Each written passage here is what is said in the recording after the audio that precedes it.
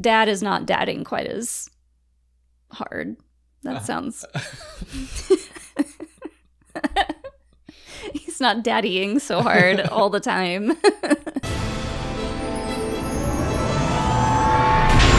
What's up, everyone, and welcome to the weekly Q&A. For our first question, Ormappa asks if anything will change now that Dave Filoni is Chief Creative Officer at Lucasfilm. That's our main topic for this Q&A. A lot of questions about that. I already did a video about it back when the news dropped, but still, it's fun to talk about.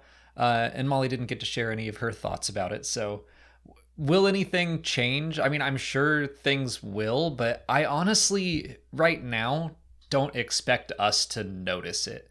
Like, if this announcement hadn't been made, I don't think we would have seen like changes in the final products of Star Wars stories and been like, hold on, something's different. Like this has Filoni all over it. Mm-hmm. Yeah, I don't think a ton is going to change. Obviously, now Filoni is going to be brought into projects earlier on to kind of heed the creative side of things. So maybe he would do less hands-on writing and directing and more just overall creative process brainstorming towards the back end. That would be the only thing that I might see an actual change in. Yeah, I saw a lot of people like acting like the sky was falling and that Andor season 2 and the Acolyte are in trouble now. And I was like, what are you talking about? Like, first of all, the Acolyte is done as far as we know. I mean, like not done, but it's finished production. Andor was almost finished shooting. So I don't think there's going to be any changes in stuff that's been going on for a while. It's more in the future. And really, I think that my hope is that the big change we notice is fewer problems in production, fewer early announcements made that then fall through. Like that's been the big thing of just, hey, we just hired these people and they're going to make this movie and never mind, it's canceled. Like that's happened so many times. My hope is that we see less of that, and that when someone comes in to say, like, we're thinking about doing a Star Wars story with them, they sit down with Filoni, and they're like, here's my pitch, and he's like, okay, let's see where that fits in the timeline, make sure it meshes. Like, I just keep going back to one of the few things that we have actually heard about him in the creative process with Favreau, and how much of a collaboration that was. And Favreau saying at Star Wars Celebration, like, he never says no to an answer or an idea. He helps you refine it within Star Wars. Mm-hmm. So that's my hope, is that it's more things get smoothed over in the pre-production, but I don't think Filoni is going to make big mandates or anything about what can and can't be created. Yeah. I think this means he'll have a little bit more to do with the story group, which makes sense. Yeah. Right? He is so enmeshed in the story of Star Wars. He worked right next to George Lucas for so many years. So I think he's the closest thing we have to George right now. So to put him in this head creative kind of place makes sense to me. Yeah, as this narrative driver, I think that's kind of where they put him, is that Kathleen Kennedy is still in charge of the company and the business side of things. Carrie Beck is going to be bringing in new storytellers, and then those storytellers will sit down with Dave, I assume, and he'll be more the narrative side of things. Yeah, it's hard because no one really knows exactly how this stuff works. People just assume or think that they know how it works. So it's, you know, people are quick to assume like, oh, now Filoni's in charge of everything. Right. Not true. He's still got, you know, Kathleen Kennedy and Carrie Beck. Carrie Beck, kind of on either side of him, you know, like you said, helping him with other stuff, the business side, and, you know, bringing in other creators, writers, directors. It's not just him making all the decisions. Right. And I think that there probably will be more of that misunderstanding, just because he does now hold one of the titles that Kevin Feige has, because Kevin Feige is also CCO of Marvel Studios, but I think he's also the president. So he is both like producer and narrative, where Filoni is just going to be narrative. And I know some people are afraid that, or some people are excited that Star Wars might become more like the MCU. I'm someone who I'm like, I don't want everything to connect in the same way. I don't need everything to lead into one another. A little bit of connectivity and consistency is fine, but like I don't need the Bad Batch to then have a post-credit scene that tells us about the Acolyte. Like, here's the next project coming. Like, no, these things can be separate. Yeah, I mean, as long as we're working in the same timeline in the same couple of years, sure, we're gonna see crossovers. Especially in the Mandoverse. Like that, I think, if Skeleton Crew has a little teaser for The Mandalorian Season 4, I understand that. That makes sense. But yeah, I hope, and I don't think it will be turning into something like the MCU where we just get one project, boom, boom, boom, boom, boom, like one after the other, kind of like all flowing together to then culminate in this one big event. I don't think that's going to happen. I hope not, because I want to still be able to like savor Star Wars, new Star Wars stuff that's coming out, and like the movies especially. Kathleen Kennedy talked about wanting to make the movies like a big event again. So I think they're going to take their time, get everyone's roles situated, and then hopefully, you know, have a better time at making everything seem a little more cohesive. And I mean, I think that makes sense, especially now. Star Wars for the past few years, I don't think has on purpose made this big delay in Star Wars movies. But it has wound up giving us like the opposite problem of the MCU, where so many movies and TV shows were coming out that it got hard to keep up with. And now we're seeing like the Marvels didn't do well, and not just like superhero movies. I was also shocked when Mission Impossible didn't really do that well at the box office. So the movie industry right now is just like in chaos, and they have to figure it out. I don't know if it's in chaos, but it's changing. It's dramatically changing, and it's just different, and it will be different going forward. And I think production companies need to, you know, see that and understand that and adjust. Yeah, well, I was going to say that like Barbie and Oppenheimer, through just the way that fans latched onto them, became these big event movies that people felt like they had to go see in the theater right away. That was such a like an example of how binary our world is, because it was like the women are going to go see Barbie and the men are going to go see Oppenheimer, which is not the case, but you know. And then like everyone was going, well, we're going to see both, but which one are you going to see first? And yeah. It just became like very apparent why. I mean, yes, the marketing they did was great for both of those, especially Barbie, but it just like happened to work out that way, you know?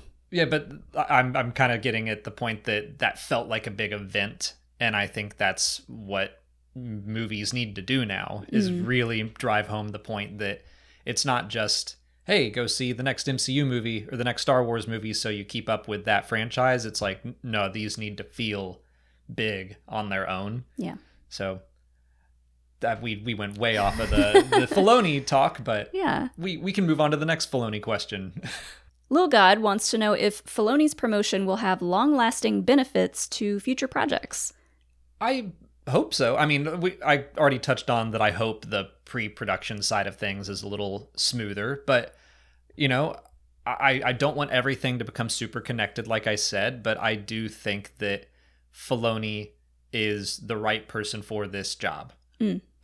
He, as a narrative, like, I know Star Wars and how to talk about it, like, I can't think of anyone better. Yeah. I think if we can get him away from maybe directing live action, writing dialogue, and then like more what he's really good at, and like he'll admit as much. Why don't you go ahead and read the next question too? Oh. Because we'll talk about them both. Michael Vecchio asks if Filoni's promotion will affect his plans to direct. We don't know that for sure yet, but I'm going to assume yes. I'm going to go with no. I'm going to hop on the opposite side. I think that he wants to direct a feature film. I think he's Well, had yeah, that goal. that's already happening. We know that. Well, okay. You meant beyond that? Yeah, Oh, okay. I guess. So you still think he'll direct the New Republic movie? Yeah. Okay. That's where I was at, and then I don't know if he will continue to do that, because I do feel like this is going to be a big job. Yeah. I mean, CCO. unless he just doesn't want to, but he hasn't necessarily expressed that, but maybe he will. I get the sense that he wants to. He's had that goal to move from animation into live action. He's done that in television. He's been a showrunner. I think he at least wants to get a live action feature film under his belt, at least for the experience. The Variety article said that he now understands the experience of directing live action, so he can be more informed when he's talking to creatives and directors and stuff, which I appreciate that. And I agree that, like, sometimes his directing and his writing knocks it out of the park, but not every time. And so I think that he would be in a great position to kind of do what George Lucas always said he wanted to do. Yeah. Reading the making of Star Wars books, especially the original trilogy, he was like, he had this idea where he would just produce Star Wars and other people would come in and write and direct. And when the prequels came around, like, that just didn't happen. And that drove him into... Because everyone was kind of too afraid to touch it. Right. But it's interesting that now I think Filoni kind of has a chance to take up that position that George wanted back then. Yeah. I think to still be involved, but not necessarily have to write and direct everything. Yeah. He's in a great position to... And like, maybe he had a part in this new title at Lucasfilm. Maybe he was like, I have an idea. Can I do this instead of all this other stuff? Like, this is what I'm good at. And they were like, you know what? Yeah, that is a good idea. Maybe. But, and like, I don't want to make it sound like I am not excited for his New Republic movie. I think that he's getting stronger as a director, but my favorite episodes of Ahsoka weren't directed by him. Well, never mind. I really liked episode 5, so. Well, I'll give an example. We're rewatching Avatar: The Last Airbender right now, and I'm seeing like which episodes are written or directed by him specifically. And I think he really does well with animation because you have usually twice as many episodes to tell the story that you want to tell. And maybe he'll get back into animation sometime soon, and maybe he prefers that, because I think that is where he really shines. I agree. My favorite stuff that he has done is animated, Avatar included. And it's always fun to like finish an episode of Avatar and like be like, oh yeah, Filoni episode. Yeah. I knew why it was good. Yeah. And like, I've talked about it a lot, but when we rewatched Rebels, I was like, man, this really is some of my favorite Star Wars storytelling ever. But it should also be pointed out that all of those shows were more collaborative than I feel like streaming has become, where Filoni was the writer for Ahsoka. And with the Clone Wars and Star Wars Rebels and Avatar, like, that was a writer's room, a bunch of people working together. So like, I just get the sense that Filoni is a really, really great collaborator. And just like Lucas, he could use some editors, some help with the script on occasion. It's funny, like, I have an annotated version of the A New Hope script, and there's a little star next to every line that someone had to come in and punch up, and all the best lines are written by someone else. That's just the case. And Lucas was like, I hate writing. He has straight up said that. I definitely think a lot of Star Wars, you know, that Filoni is in charge of, like, writing and directing, I think the dialogue could use a lot of help. Yeah, I mean, there were some moments in Ahsoka, even in episode 5 with Anakin, I remember Ahsoka saying, like, now's not a time to joke. And Anakin saying, well, would you prefer I'd be more serious? And she's like, I don't know. And he says something else, and she's like, I'd prefer it. And I'm like, this just feels a little clunky. Clunky is a good way to put it. But anyways, we're getting off topic again. The long-lasting benefits to future projects, I think, is a given. Just for the pure sense that one person is kind of overseeing the creative narrative, whereas before it was kind of like a ping pong ball going all over the place. So I definitely think we'll see long-lasting effects. Hopefully they're good. I don't want to like open up the can. I'm going to do it, but I don't want to open up the whole can of worms of like what needs a plan and what doesn't. And like, oh, the original trilogy didn't have a plan. It kind of did, blah, blah, blah.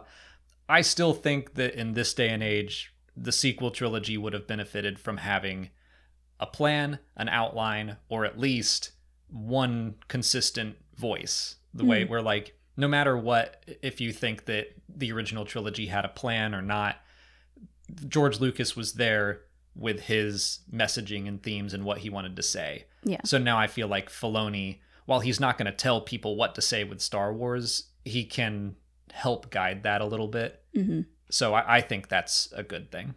Yeah. And I don't think Filoni's going to step into a project like The Acolyte and change a bunch of stuff. No. Especially now that, I mean, it's mostly already done, like you said. But even if it weren't, I don't think Filoni's plan is to step in and, you know, mess with everyone else's stuff. He's just there in the very beginning process of just like talking and brainstorming and outlining and saying like, well, this already exists. We could use this. And then it's like you said, it's very collaborative still. And hopefully it stays that way. You know, Carrie Beck is in charge of bringing in people to write and direct new people. And like after the SAG strikes, we got something about writers' rooms is happening now. Yeah, new series like are going to require writers' rooms. Which I think is a great idea. And I'm more interested in what that could do for future Star Wars projects than Filoni's new position. I think that to your point about being involved earlier, let's talk about like Dawn of the Jedi with James Mangold. I don't get the sense that James Mangold is steeped in like Star Wars lore. I think he has ideas of what he wants to do, and then Filoni can come in and be like, well, we have these Mortis gods, and they would kind of fit this idea that you have, or maybe whatever Mangold wants has nothing to do with the Mortis gods and he wouldn't bring it in. But I feel like Filoni is going to be able to really help people refine the stories they want to tell with the messages they want and then fit it into Star Wars. Yeah. And I don't think he's there to steamroll anything. I don't know. People online, of course, had polarizing opinions where either this was the best news in the world or it's the worst thing they've ever heard. Yeah. And I just like, I don't know. I'm happy about it overall. I don't think it's like, I don't really think it's going to change things all that much. Once I sat down and read the whole article twice and like really thought about it, I was like, this makes sense for him. This is kind of what he did from the earlier days. And like you said, it's what George wanted to do. So I think it makes sense. I like just about everything he has done in Star Wars. I really love hearing him talk about Star Wars. So like this feels like a good fit to me. Today's video is brought to you by HelloFresh. The holidays are right around the corner, and HelloFresh can help take the stress out of dinner by delivering everything you need to cook up tasty meals right to your door, saving you tons of time. As YouTubers, Molly and I have a crazy and often unpredictable schedule, and the holidays are no different. That's where HelloFresh's 15-minute meals come in. These quick fixes help you get a wholesome meal on the table in less time than it takes to get delivery. So skip that extra grocery store trip and instead get fresh ingredients and delicious recipes delivered with HelloFresh. Just pick your meals, decide on a delivery date, and sit back. That's why it's America's #1 meal kit. HelloFresh has made it so much easier for Molly and I to enjoy cooking healthy meals together every night. We just choose from over 40 recipes every week to fit our taste, so we're always trying new things. We've stepped up our cooking and tried all kinds of dishes we wouldn't have without HelloFresh. It not only saves us time, but also money. HelloFresh is cheaper than grocery shopping and 25% less expensive than takeout. That means less stress in your day and more money back in your pocket. Go to HelloFresh.com/StarWarsFree and use code StarWarsFree for free breakfast for life. One breakfast item per box while subscription is active. That's free breakfast for life at HelloFresh.com/StarWarsFree with code StarWarsFree. GoCubes wants to know what Star Wars characters we wouldn't want to invite to Thanksgiving. They already said Perrin is off the table because that's a given. Perrin, no one wants such Perrin a good there. one. Yeah. I mean, he is the one. Let's talk about him anyway. He's the one that would come in and just say something real polarizing to the entire family and start an argument. So Hilo wants to be invited. Don't worry, Hilo, you can come. Yeah, no, Perrin is off the list. Permanent. He's a permaban. I'll throw just about any Ewok on the list, only because Thanksgiving, you're ready for a more chill, relaxed, we're having dinner, it's nice, and we have seen the Ewoks party in The Princess and the Scoundrel during Han's bachelor party, and things get bad fast. Like, they're not there for a chill time. Yeah. They're there for a good time. Also, their meat preferences are questionable. Also true.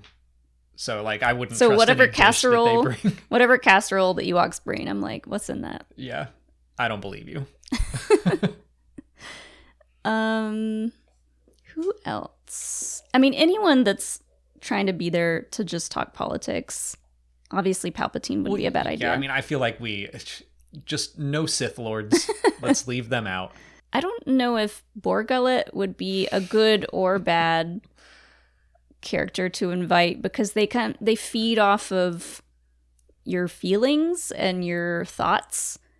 So, like, if the family gets into an argument, he's gonna feast. Yeah, people have a lot of feelings and a lot of thoughts. The more glasses of wine and the more turkey they have, so he might be having a great time. But I don't know that I would want him there. I wouldn't want Borgullet there just because I think I would lose my appetite. I'm like, I don't need to be thinking about him. Yeah. While I'm stuffing my face. Yeah. Grievous, no. Oh, he'd be great at carving the turkey, though. Oh, that's true. You do that and then you gotta leave. You promise to be chill, Grievous. He's gonna cough on everything. Yeah. We don't need that. Jabba the Hutt. Oh, yeah. No one wants him slobbering all over everything and, like, trying to chain women up. I feel like the villains are easy pickings. Like, sure. Let's try to find someone who... I mean, Perrin is a villain too, but I'm trying to find someone more on the middle ground, or even a hero that we wouldn't want around. Itchy. I do not want Chewbacca's father in our living room with the mind evaporator on. Mm-mm. Nope. You save that for home, Itchy. Keep that business at home. Not my house. Edie Karn is another one that's like Perrin levels of annoying to have at any dinner party. She's going to be judging everyone's portion sizes and asking all the single people why they're still single. Yeah. Yeah, that's no. Just overbearing aunt, mother, whatever relative speaks to you. Yeah.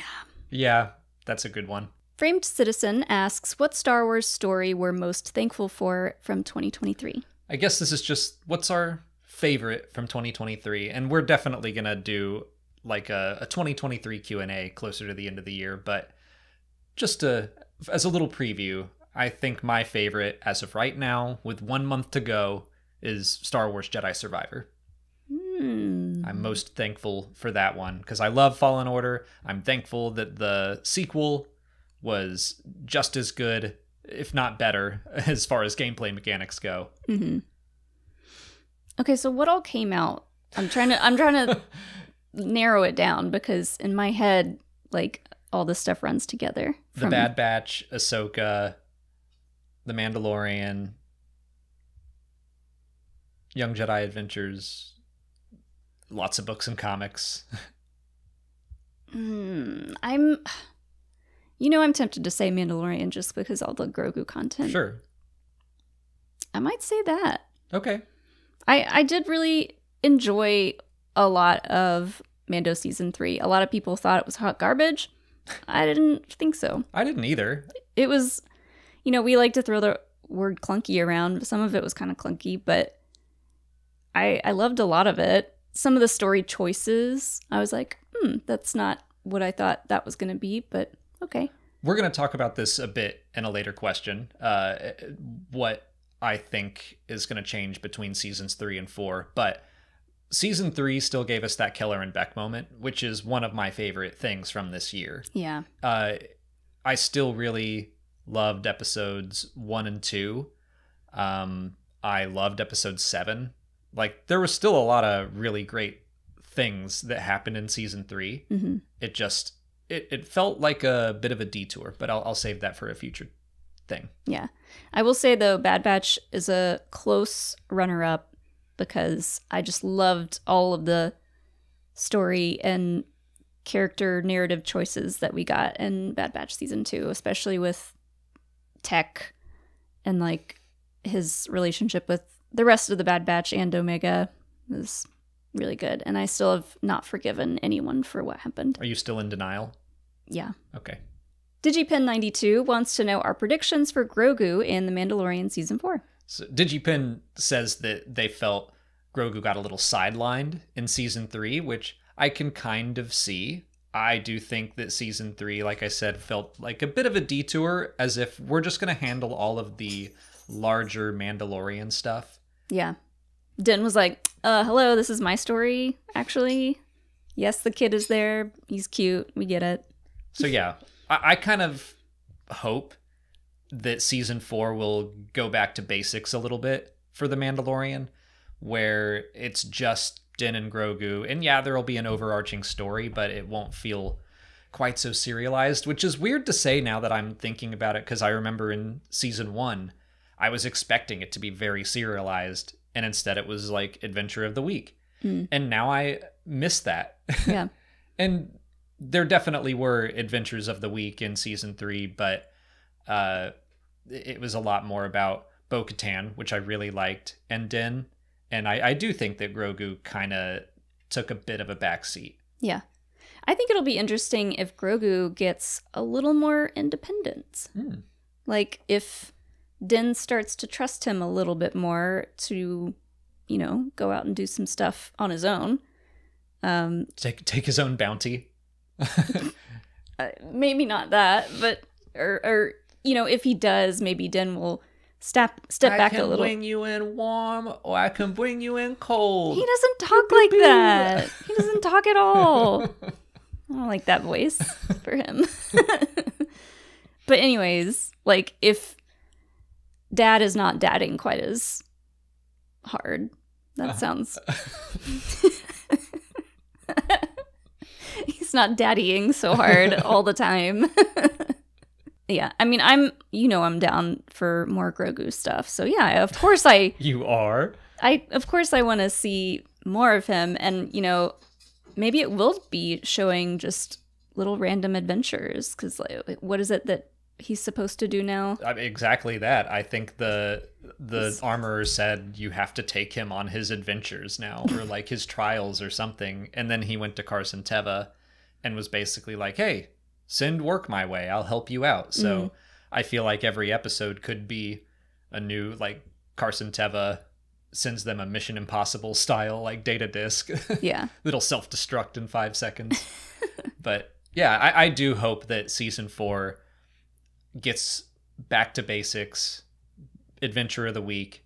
Obviously, Mandalorian stuff is still going to be involved, but I feel like they wanted to just kind of tie up season 3 in a bow, get the Mandalorians back on Mandalore. Yeah.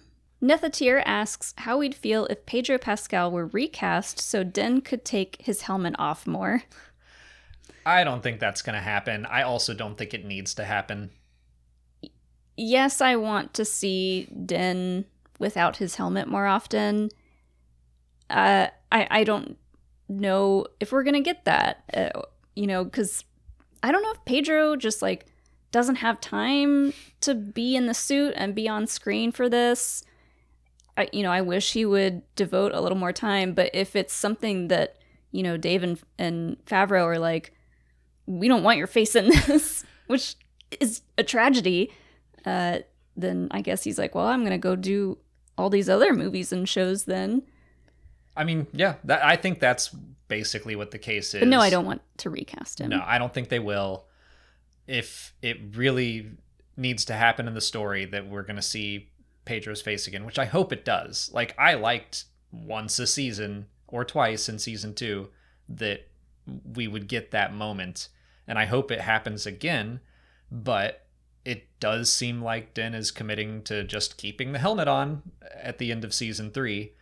I do think that when they were first developing The Mandalorian, Disney Plus was this new thing. They didn't know how it was going to be. And yeah, they announced Pedro Pascal as the Mandalorian, but I think their intent was always that Brendan Wayne and Lateef Crowder would be in the suit 99% of the time. Seems like a little bit of a bait and switch.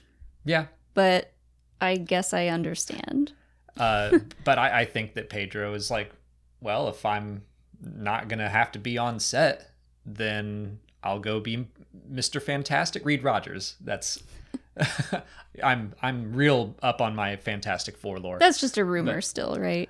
I don't know anymore. But regardless, he's still very busy. He's going to be in The Last of Us, maybe Fantastic Four. He's a busy guy. So I mean, doing this is like the easiest money he's ever made. Just voiceover. Because now it's just a voiceover. Voiceover for a character that doesn't really talk all that much to begin with.